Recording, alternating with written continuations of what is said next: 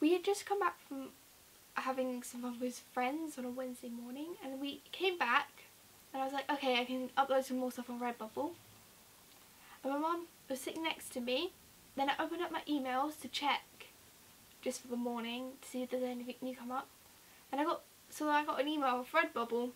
So I clicked on it and it said that my drawing had been taken off by the home box office.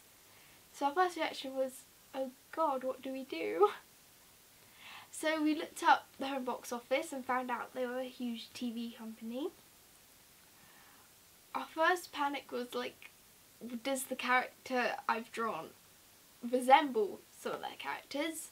Then we realised, but there's text on it. So we looked up the text and then the word copyright, and we saw that people on Etsy had had similar troubles.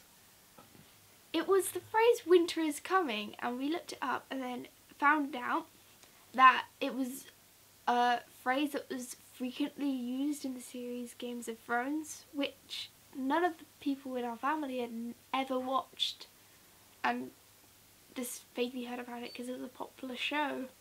We didn't know anything about it though, and we were like really confused because we thought that isn't legal because you can't copyright a phrase that's that common, because people must have been using it since like time, like they had a concept of time and seasons.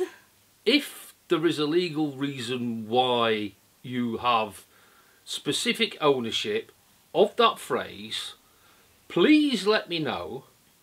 Please let me know under what conditions I can use it, either in written or verbal text.